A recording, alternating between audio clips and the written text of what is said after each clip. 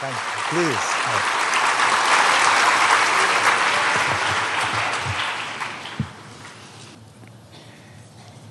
Friends, it's a great privilege for me to be presenting the Bahá'í lecture at this year's ABS conference. The presence of Douglas Martin is, of course, a source of great joy for me in this gathering. I hope I'm not mistaken in thinking that on such an occasion like tonight, I might take advantage of the kind and forgiving mood of the audience and allow myself the luxury of disorder. What you're about to hear is not a well-organized lecture, but a series of scattered thoughts, my own musings on the nature of and challenges of the intellectual life of the Baha'i community. To begin, I should say that a part of me tends to dismiss my concern with the intellectual life of the community as unnecessary. Why belabor an obvious and straightforward matter, insists a voice within me. It is in the very nature of the Baha'i community for its members to pursue education. Look at our history. After one or two generations, Baha'is everywhere in the world came to enjoy a notably high level of educational achievement. Baha'i families give the highest priority to the education of their children, and as the community grows in size, Baha'is will move to the forefront of every imaginable field of human endeavor. The clarity of mind they have acquired from a profound knowledge of the writings, their own upright characters, their love for truth will enable them to gain unprecedented insights into reality. And gradually, more and more talented Baha'is in each field will begin to collaborate with one another, and together will advance the frontiers of knowledge in their areas of expertise.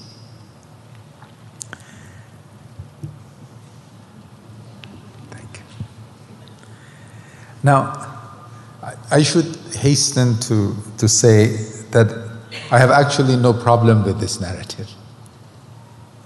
I am certain that the process as described has been unfolding for some time and will continue to gain momentum. But the question I feel impelled to ask is this: shouldn't there be more to the intellectual life of the Baha'i community than this simple narrative depicts? Are we not supposed to do something more?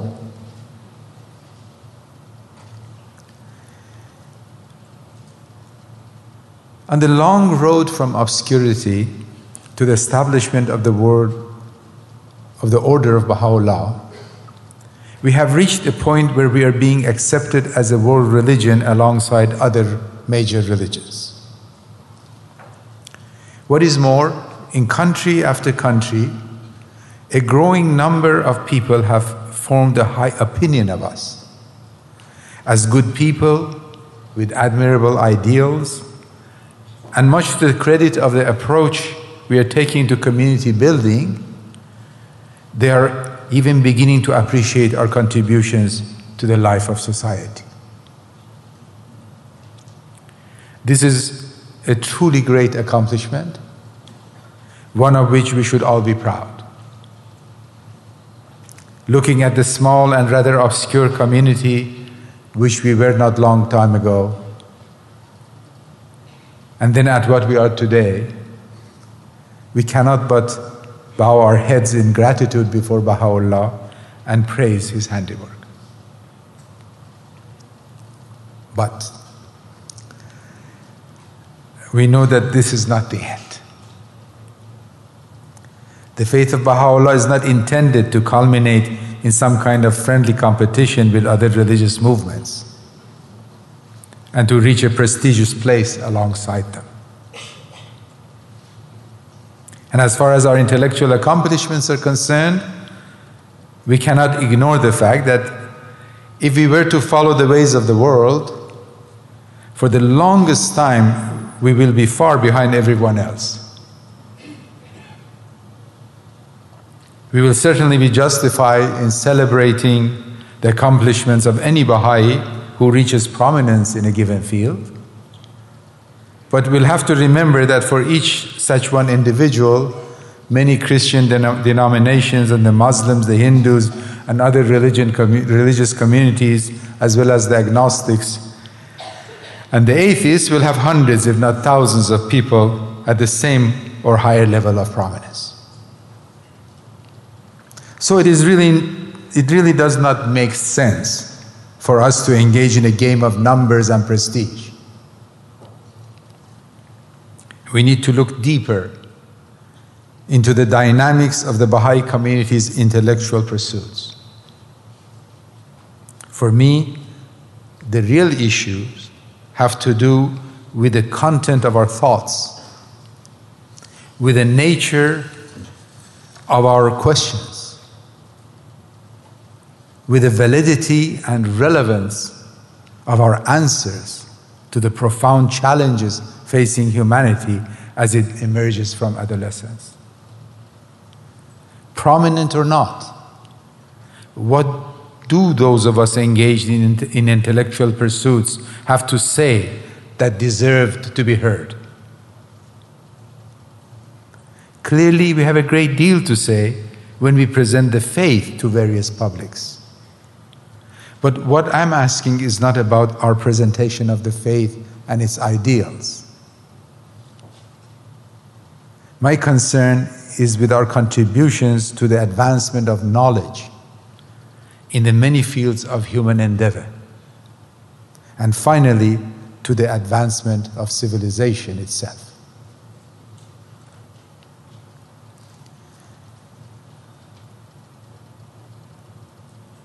I would like to suggest that such a fundamental question can only receive reasonable answers when examined in the light of the mission of the faith and the nature of the transformation that humanity is to undergo as envisioned by Baha'u'llah. Statements in the writings that vividly describe the magnitude of this change cannot be set aside, no matter how uncomfortable they might make those who occupy the intellectual circles with which we associate, and sometimes perhaps ourselves.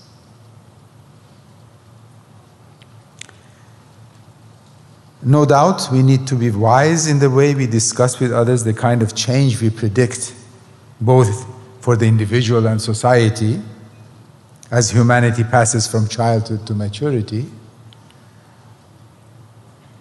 But we cannot be forgetful of what our writings have to say about the transformation that is bound to occur when we are reflecting on ourselves, on our own pursuits, and on the characteristics of our own communities.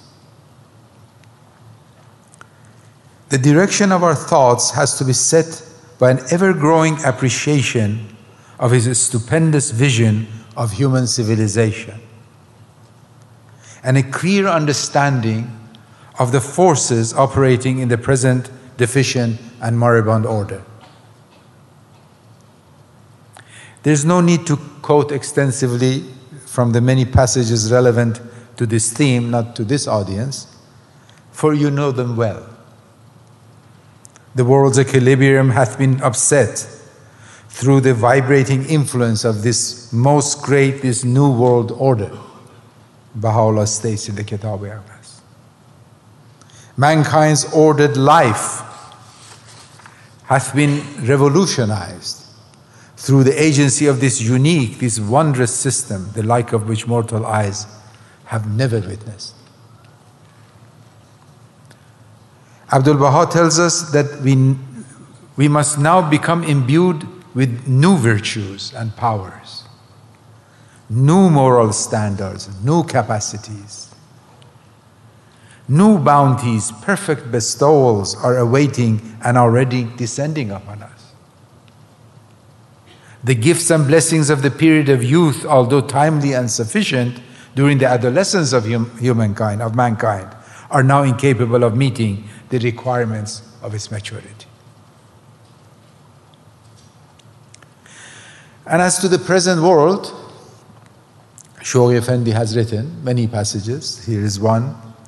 A world dimmed by the steady dying out light of religion, heaving with the explosive force of a blind and triumphant nationalism, scorched with the fires of pitiless persecution, whether racial or religious, deluded by the false theories and doctrines that threaten to supplant the worship of God and the sanctification of His laws, enervated by a rampant and brutal materialism, disintegrating through the corrosive influence of moral and spiritual decadence, and enmeshed in the coils of economic anarchy and strife. Such is the spectacle presented to men's eyes as a result of the sweeping changes which this revolutionizing force, as yet in the initial stage of its operation, is now producing in the life of the entire planet.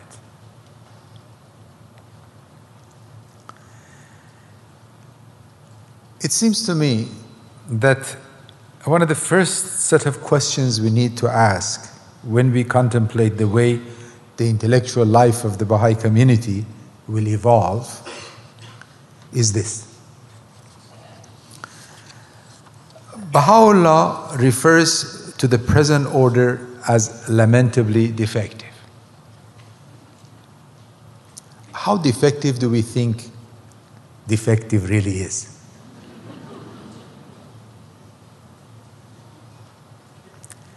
Which constituents of the present order are and are not defective?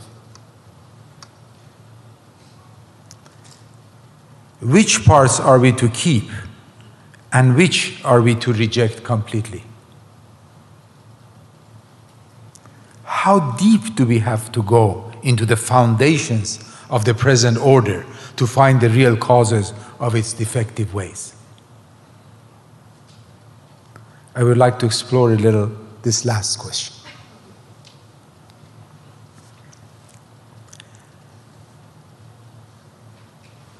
First, that there is much wrong with this world is something that today a vast number of people confess. And it's not difficult to reach agreement, particularly in progressive circles, on a list of problems that face humanity and have to be overcome if a better world is to emerge. Large numbers have no access to education, unemployment is rampant, dictatorships oppress people, and so on. Therefore, education for all, employment for all, freedom to live in democratic cultures for all are the kinds of objectives to be pursued.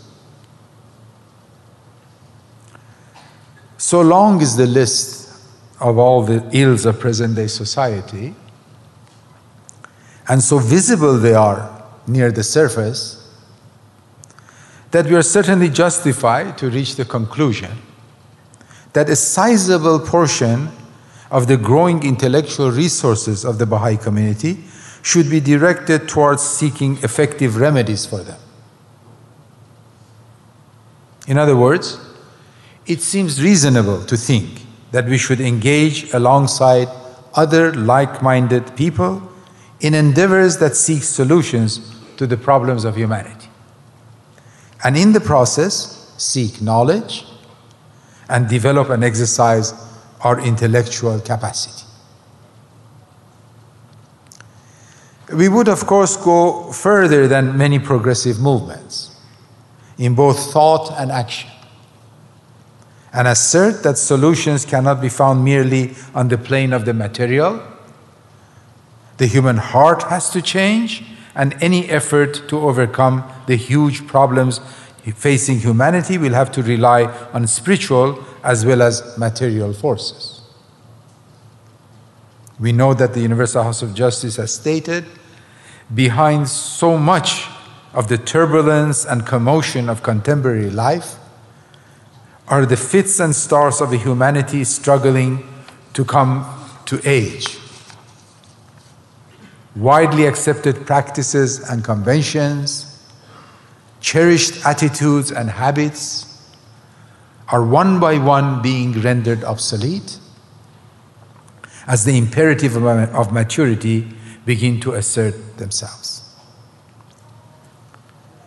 What we need to accept then is to dedicate a great deal of our intellectual resources to look into these practices and conventions, attitudes and habits, and help replace them with the spiritually sound equivalents. But such an intention, if it is to be more than the expression of pious belief, creates formidable challenges for the intellectual life of the Baha'i community. The intellectuality that allows one to bring to bear spiritual and material forces in a coherent way on the life of humanity is not easy to come by. I honestly don't know if it has been invented yet. Much is to be done to develop it through the exertions of the Baha'i community and other like-minded people. But this is certainly something we can and we should do. Yet this aspect of the development of our intellectual capacity only addresses the defective character of the present order at the level of visible problems. As Baha'is, we know that we have to go deeper. We cannot, for example, adhere to a view that the basic structures of today's society are essentially sound, the problem being that control of them has fallen into the hands of the wrong people. Only if spiritualized people, the kind we are trying to become, were in charge, peace and prosperity would emerge. Clearly, as we look into the writings, we see that this cannot be the case. The challenges facing humanity as it moves from collective childhood to collective maturity cannot be explained away so easily.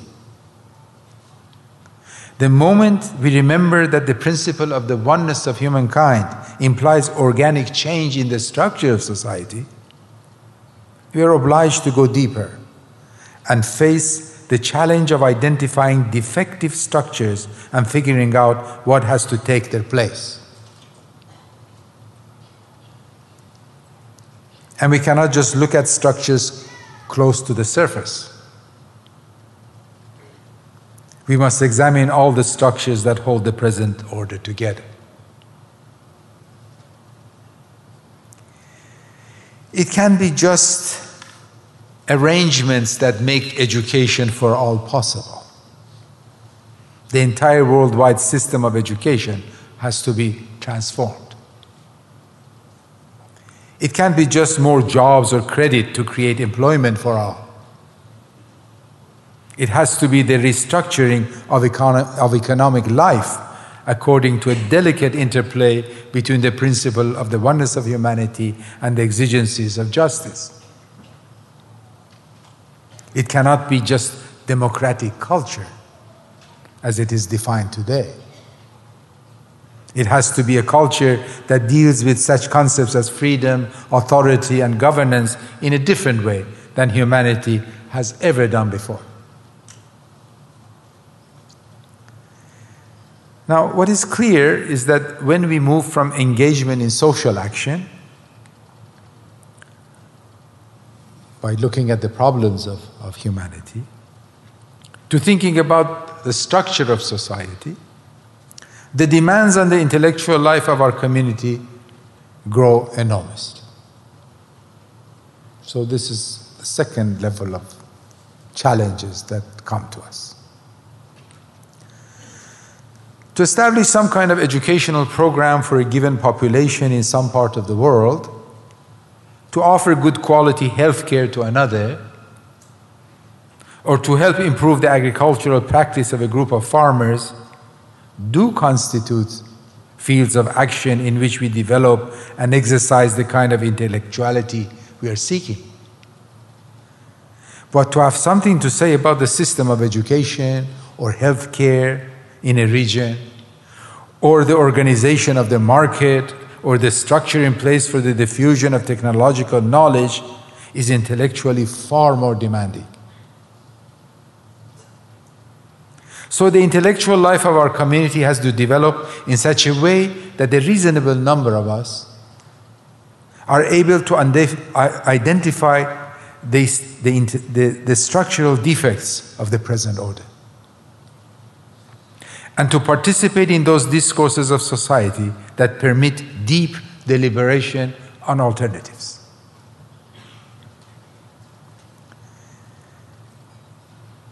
I hope it is clear that what I am proposing here is serious and meticulous work. It's not an endorsement of the habit of repeating the problem is structural whenever we face the many ills of humanity and then going on to do business as usual. That things will be better when the structure of society has changed for the better is an obvious truth. As is the statement that things will be better when people are more spiritual.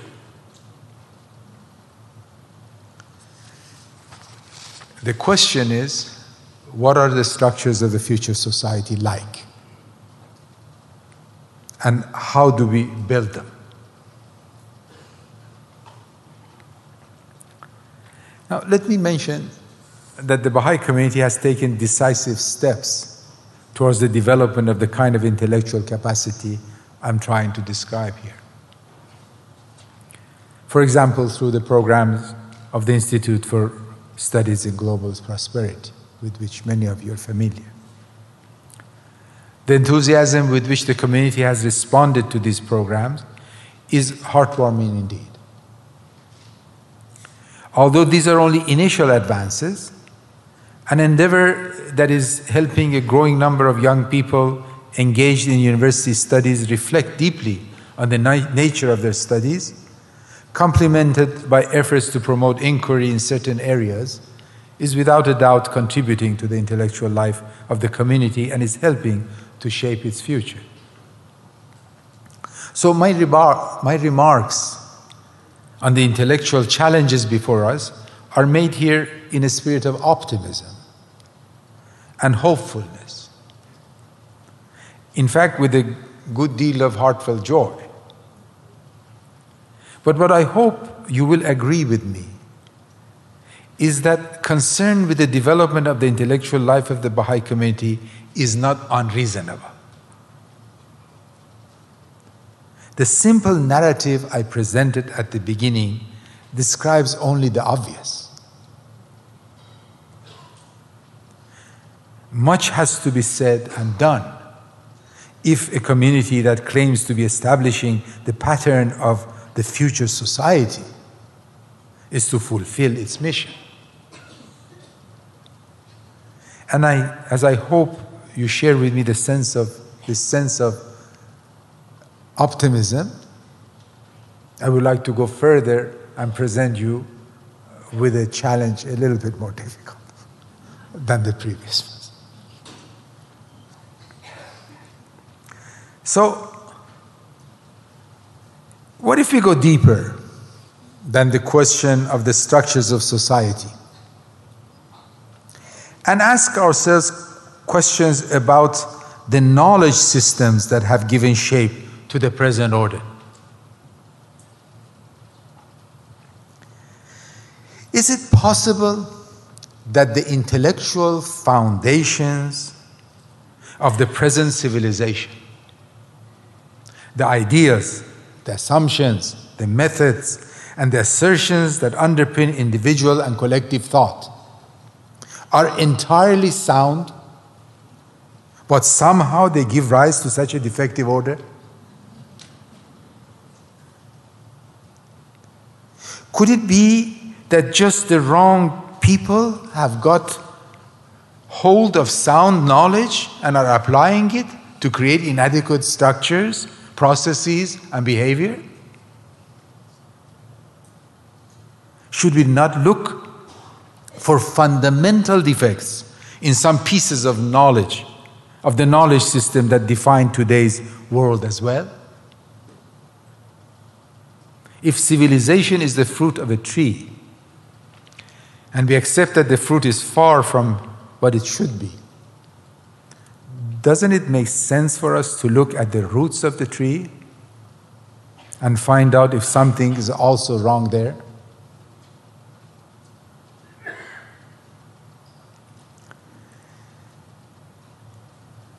I realize that the kind of question I'm asking can be somewhat dangerous.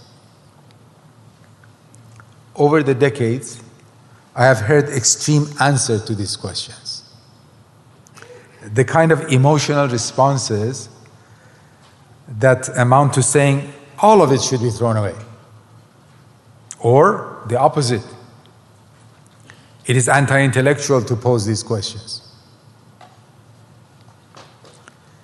But the question I'm asking is not meant to elicit an emotional response. It is an appeal for careful and rational analysis.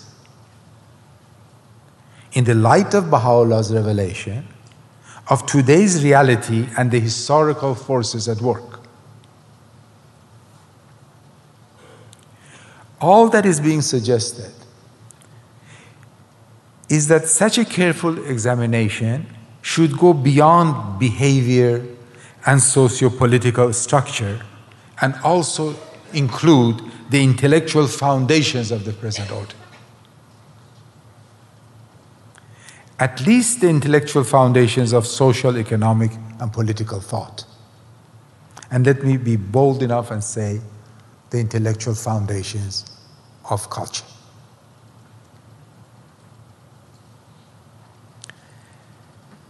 I believe this is something that has to be done,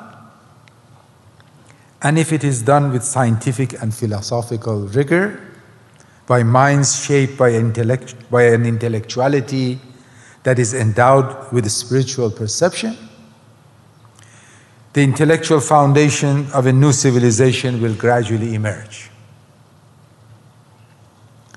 This new foundation will not be built on thin air. The intellectual accomplishments of humanity during its long journey through childhood will not be ignored and thrown away. The child learns a great deal that is essential for the life of the adult. As individuals, we do not throw away our ability to read and write, or our mastery of arithmetic and basic geometry, or the moral code we have been taught when we leave childhood behind.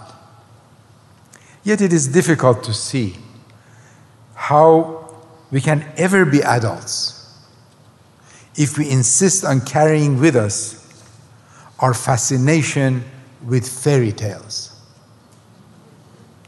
that stimulated our imagination and brought us so much joy when we were children. The playthings of childhood and infancy, Abdul Baha says, no longer satisfy or interest the adult mind.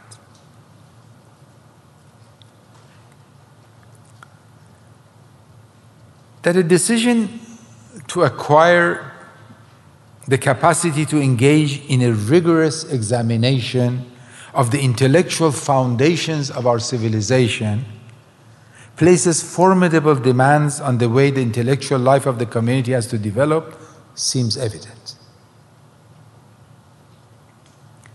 Sifting through the habits of thought, the principles, the methods, and the conceptions that underlie civilization today, and deciding which can be retained and expanded upon and which need to be cast away is not a trivial pursuit.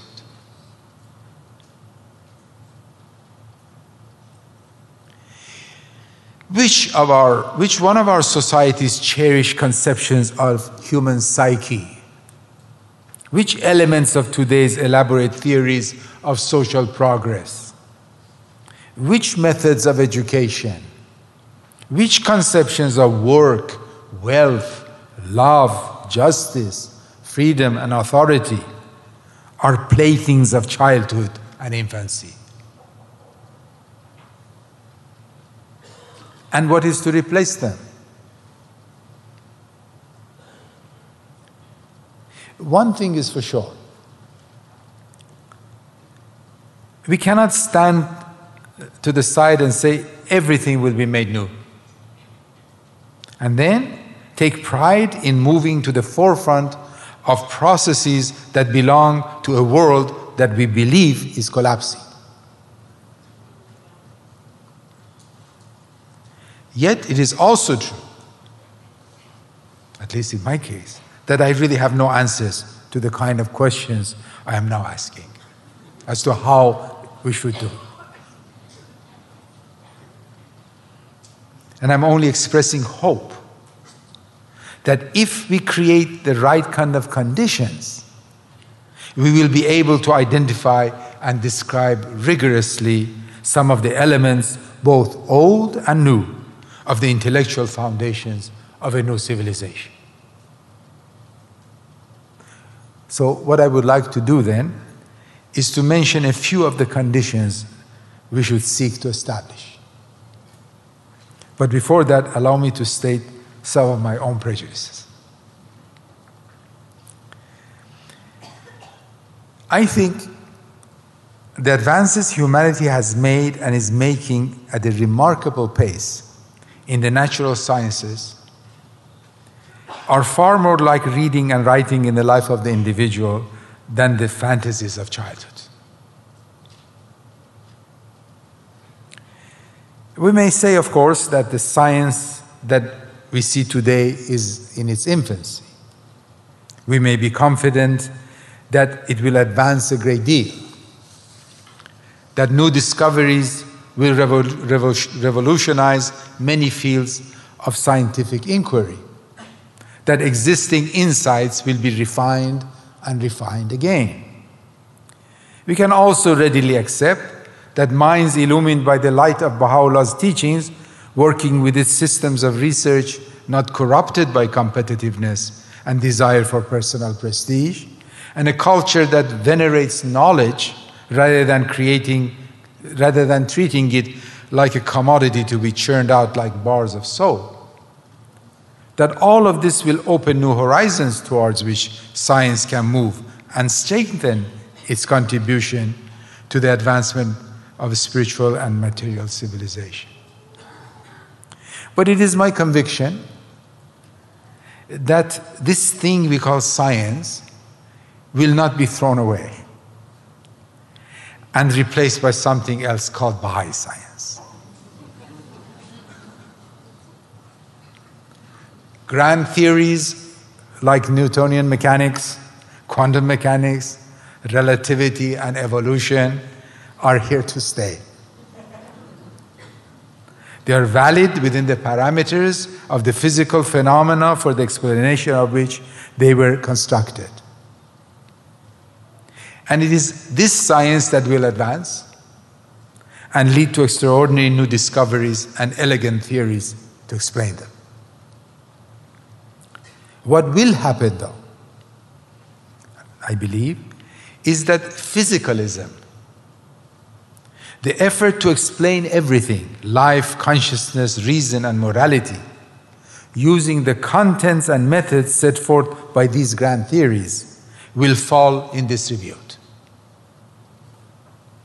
And as breakthroughs in the understanding of the interactions between the subjective and the objective will occur.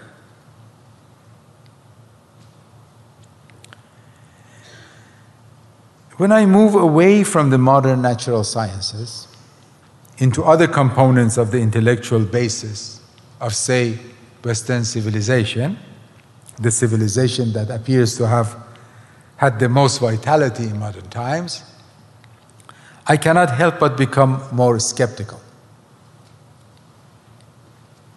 I still hold in great respect the social sciences and philosophy that uphold this civilization, but keep seeing too many of the fantasies of childhood in them. Something much better has to emerge. Albeit well informed by, say, Descartes and Locke and the synthesis of their ideas and the questioning of foundationism and so on and so on. But something new upon which social, political, and economic thought appropriate for the age of maturity of the human race can be built.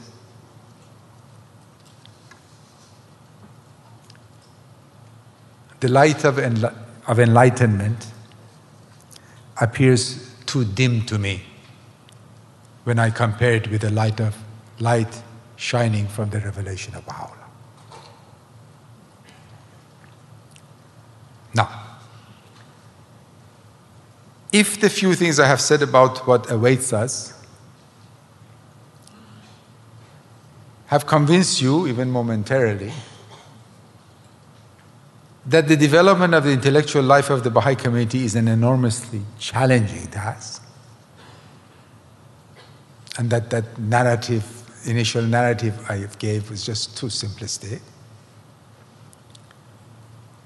it may be helpful if I could say a few words about some of the conditions that enable us to meet this challenge. I will mention three without any claim that they are the most important. The first condition, I believe, is courage. Those who began the thought processes that led to the Enlightenment were courageous people. They lived and worked within a religious orthodoxy that had a total grip on the intellectual life of the West. They had the courage to question that orthodoxy and propose alternatives. And they were able to present enough evidence and to argue with sufficient clarity to change the tide of history. Is there not yet another orthodoxy, we may ask, with a similar grip on the human mind, which, for the lack of a better word, we usually call materialistic? Does it not have its priests, some of whom actually pretend to be religious?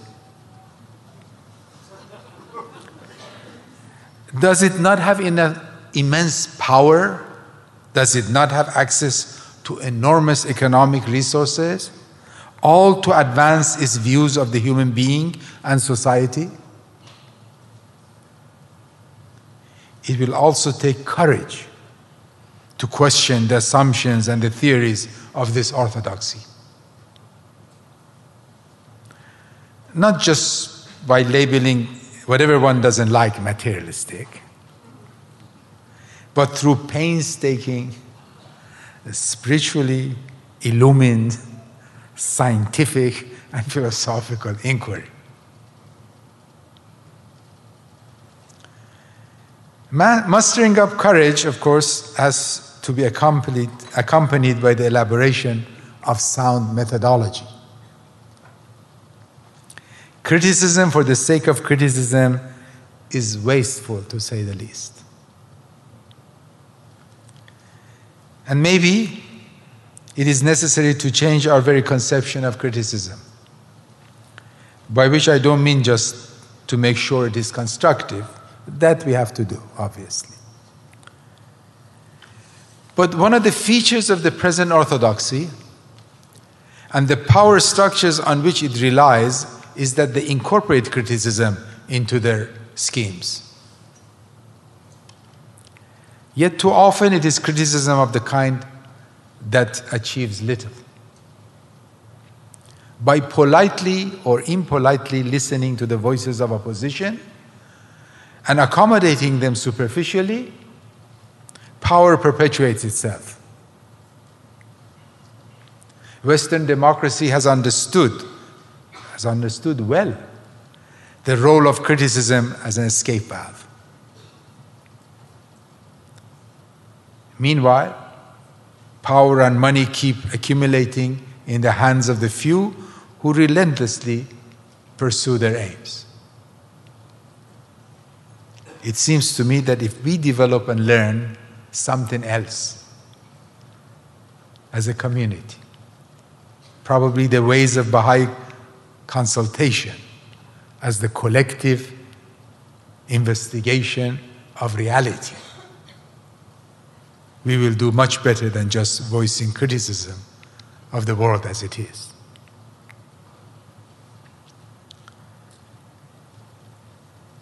A second condition I would like to mention that is conducive to the flourishing of the kind of intellectual life being proposed has to do with the fact that our community can't afford to be elitist. Now, I'm using the word in a special sense, which I should explain. Breakthroughs clearly need brilliant minds. So the culture we are developing does and should recognize the accomplishments of the individual. It should celebrate them. Talent should be recognized and nurtured. But a culture that respects knowledge, in which the voices of the knowledgeable are heard, and where great ideas and great works of art are admired, is not necessarily elitist. To be an elite implies a sense of entitlement, of aloofness, of superiority. It is privilege demanding more privilege. Let me assure you that not for a moment do I believe that the Baha'i community has been or will ever be elitist. The teachings in general and the way the administrative order is set up protect us from such a future. What I'm trying to do is to ask us to recognize the features of a culture that is not elitist, but nurtures talent and encourages intellectual and artistic accomplishments, so that we can promote it against the forces of an elitist society. The most important feature, I believe, is that in such a culture, knowledge is not the property of a few. It is accessible to all. Large bodies of ignorant people are not created, and the oppression that results from depriving people of knowledge is never allowed to establish itself.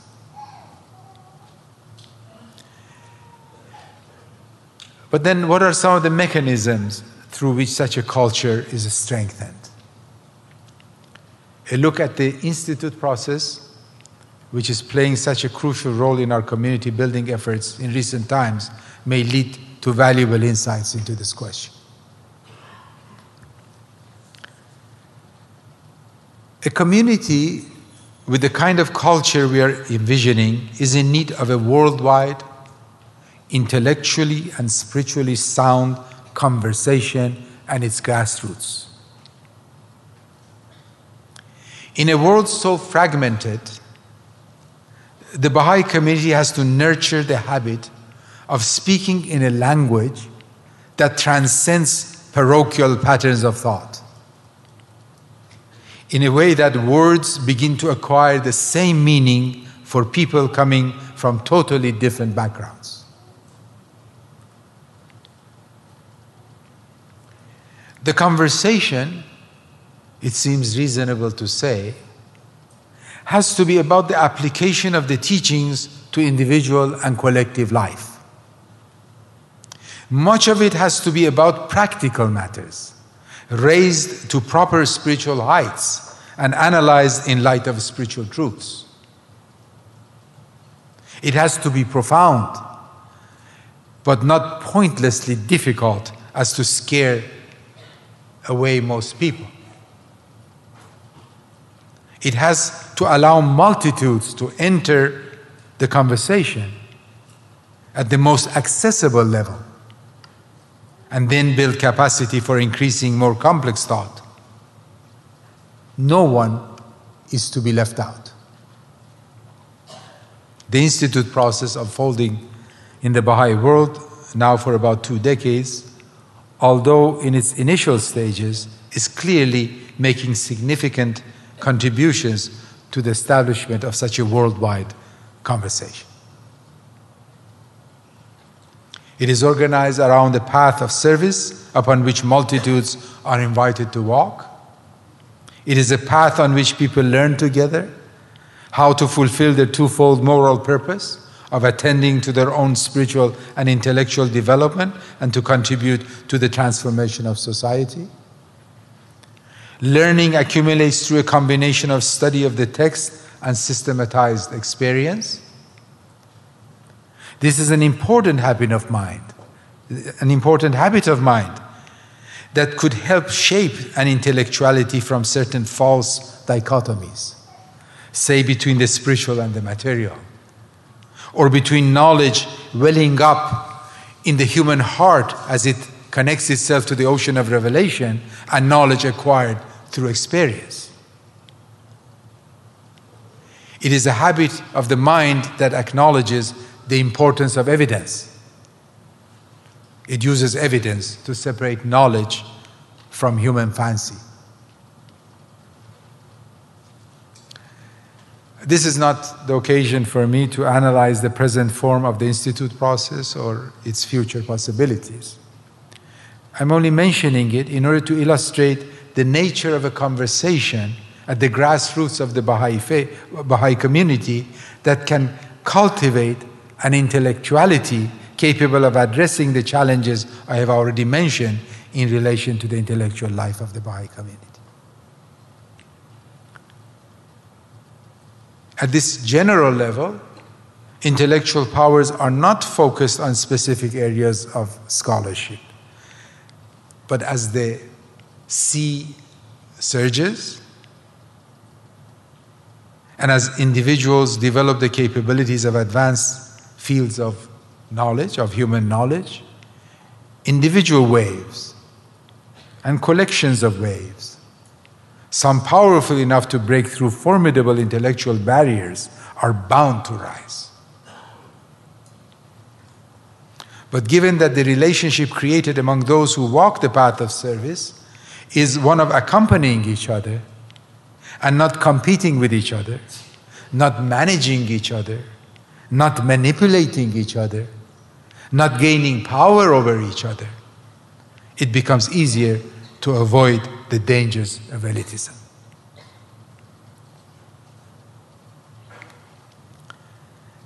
The third condition I would like to discuss a little tonight has to do with harmony between science and religion. It seems to me that an essential condition for the kind of intellectual life we are imagining for the Baha'i community is a rigorous understanding of the relation between science and religion, at least as far as their function as sources of knowledge for the advancement of civilization. This is a vast subject which is not possible to treat in a few minutes. I would only like to point out one or two ideas relevant to the theme of this talk.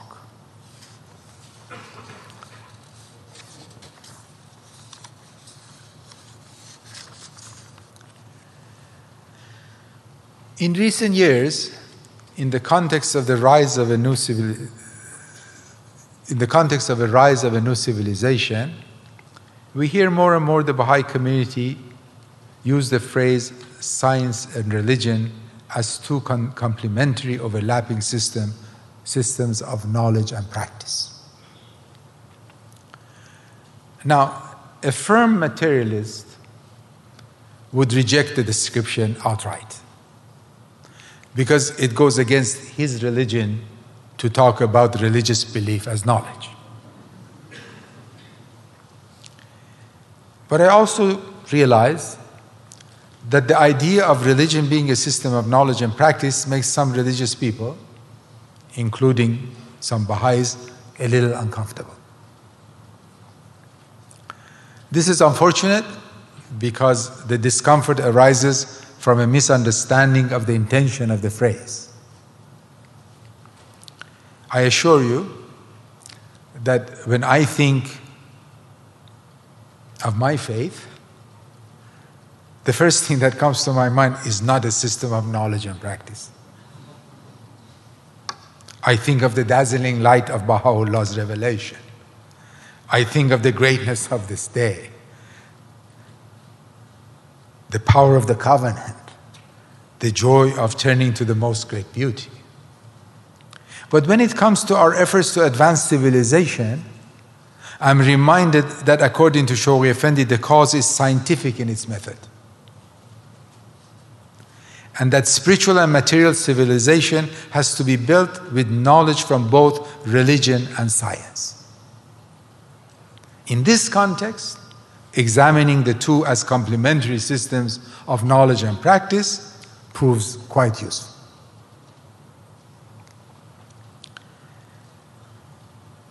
Just giving names to things, of course, does not take us very far.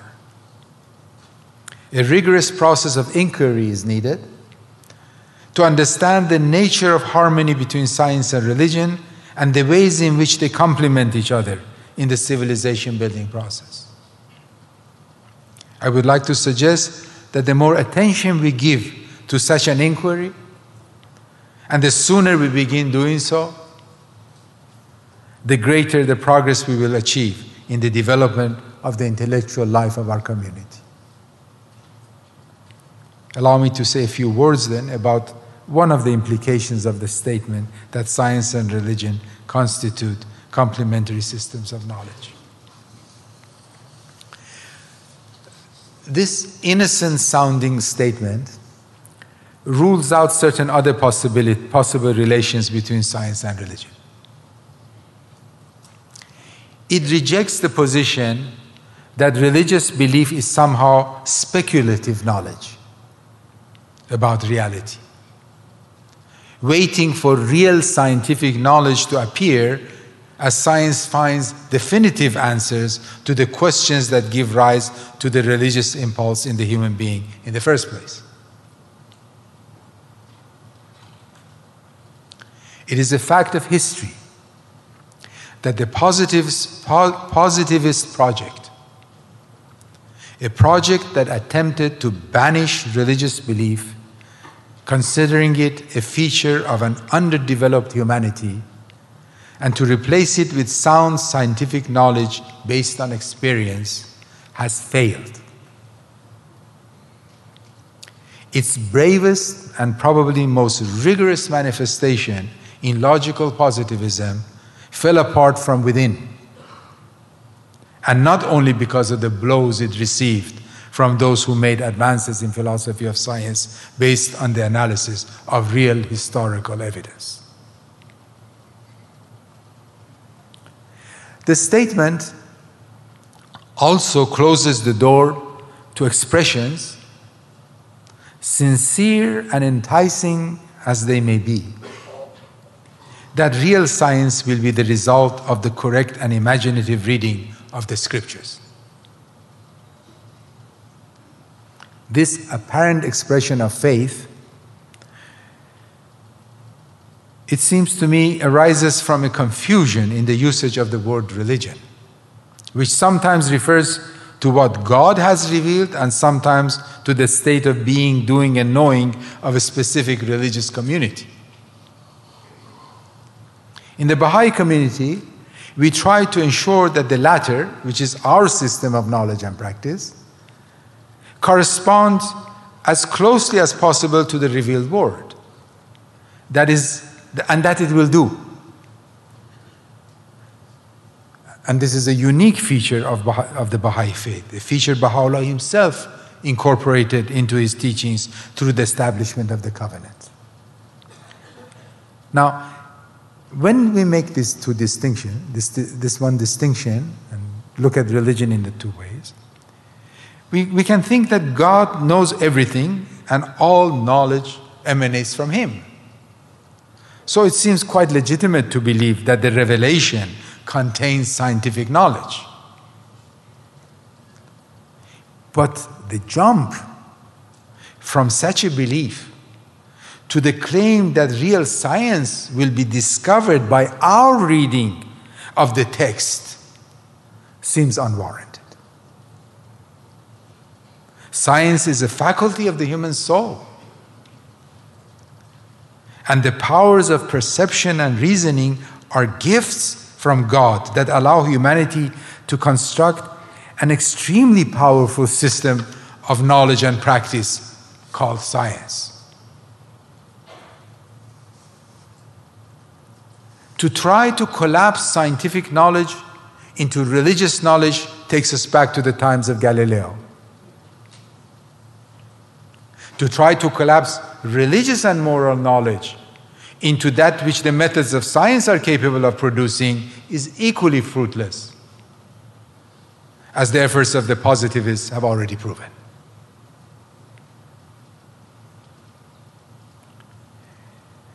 But how easy it is for any of us to find ourselves in one or the other position when we try to solve one or another kind of problem. To have clarity that elements of knowledge elaborated in science and elements of knowledge elaborated in the process of reading religious texts and practicing that which has been read should be used together in specific efforts. To have such a clarity, it seems to me, is an indispensable characteristic of the intellectual life we are trying to develop. Never in my life have I doubted that the most sacred and urgent task before the Baha'i community is teaching. The masses of humanity need to see the light of Baha'u'llah. At the same time, albeit with less feeling of urgency, I have felt that the resulting Baha'i community, the growing Baha'i community, needs to increase its understanding of science. Not scientism, not those popular versions of science that cannot distinguish it from magic, not the mere knowledge of technology, the grasp of scientific knowledge in all its power. Science as the first emanation from God towards man, illuminating human understanding and enabling it to penetrate the mysteries of the universe and life on this earthly plane, and complementing a religious faith and knowledge so filled with spiritual insights that can help humanity raise this world of dust to the heaven of glory.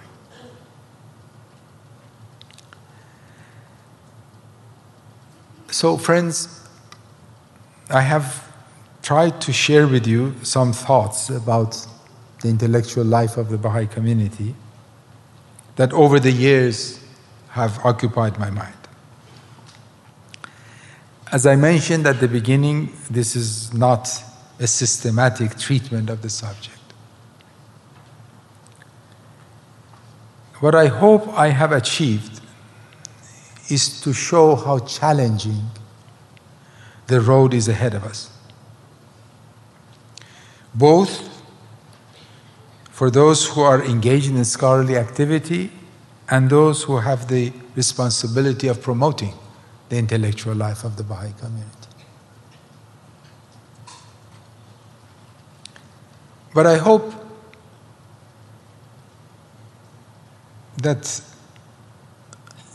you are assured, and this has got through, that I have done this with extreme optimism. Because I really do see the prospects of this intellectual life with great optimism. And this optimism is not the result of wishful thinking. For the longest time, I have hoped for, I have longed for the appearance of an intellectuality that would integrate the spiritual and the material,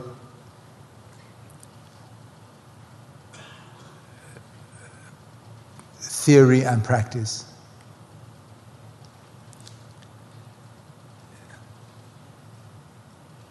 An intellectuality that would have its roots in the civilization building efforts of the Baha'i community, but at the same time have access to the forefront of intellectual development in the world.